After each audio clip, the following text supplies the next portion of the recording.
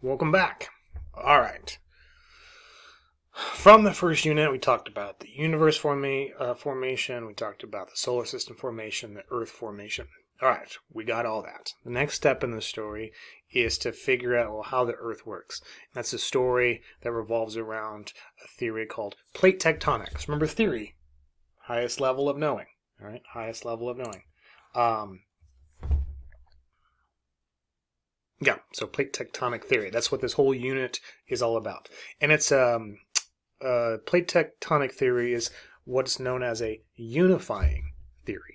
Okay, so what a unifying theory is one that helps explain a broad range of diverse observations. Kind of puts everything together. Can interpret many aspects of science on a grand scale. And it can relate many seemingly unrelated phenomena. That's why plate tectonics is a unifying theory for geology. Plate tectonics, once we figured it out, or starting around 70 years ago, as I'd mentioned in the previous unit, it really helps us to put everything together. Why things are the way they are, how the geosphere is connected to the atmosphere and the biosphere and the hydrosphere. Why do we get earthquakes in some locations but not in other locations? And that's all explained via plate tectonics. That's why it's called a unifying theory for geology. Remember that the Earth itself is broken up into a number of tectonic plates, some big ones, some smaller ones, and some little itty-bitty ones. So this focuses more so on just kind of the major plates. Here in Arizona, we sit on the North American plate, but there's actually a part of California, interestingly enough, that actually sits on the Pacific plate. Go figure, but the Pacific plate is a plate on its own.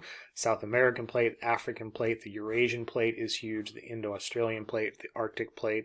These are some of the major plates. Even the Philippine plate, the Nazca plate, the Cocos plate, the Caribbean plate, and the little but mighty Juan de Fuca plate. Now, as these plates don't just sit static on Earth. They move around and they interact with one another. Sometimes they collide into one another. That's known as a convergent boundary. Sometimes they get pulled apart from one another. That's known as a divergent plate boundary. And sometimes they kind of just grind side by side next to each other. That's known as a transform plate boundary. So these plates are all jostling around, and plate tectonic theory kind of explains all this, but also explains a number of aspects of geology.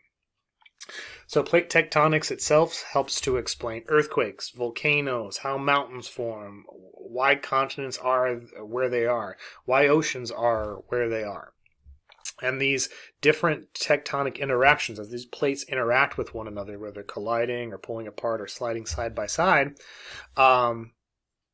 it really, all of that affects the atmosphere and oceanic circulation, so how the geosphere is interacting with the atmosphere and the hydrosphere, geographic distribution, where things and people and organisms are at, evolution and extinction of organisms based on climate and a number of other factors, as well as the distribution and formation of natural resources, metals, gems, oil, coal, those sorts of things.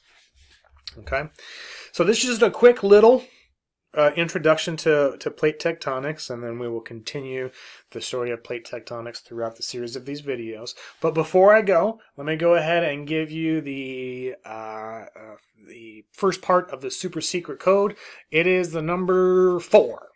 The number 4. You got that? The number 4. Write that down. Keep track as we go through the videos so you can again, keep track of the super secret code, but the first number in this unit's super secret code, excuse me, is the number 4. I'll see you back here in just a second, and we'll talk about continental drift. See you soon.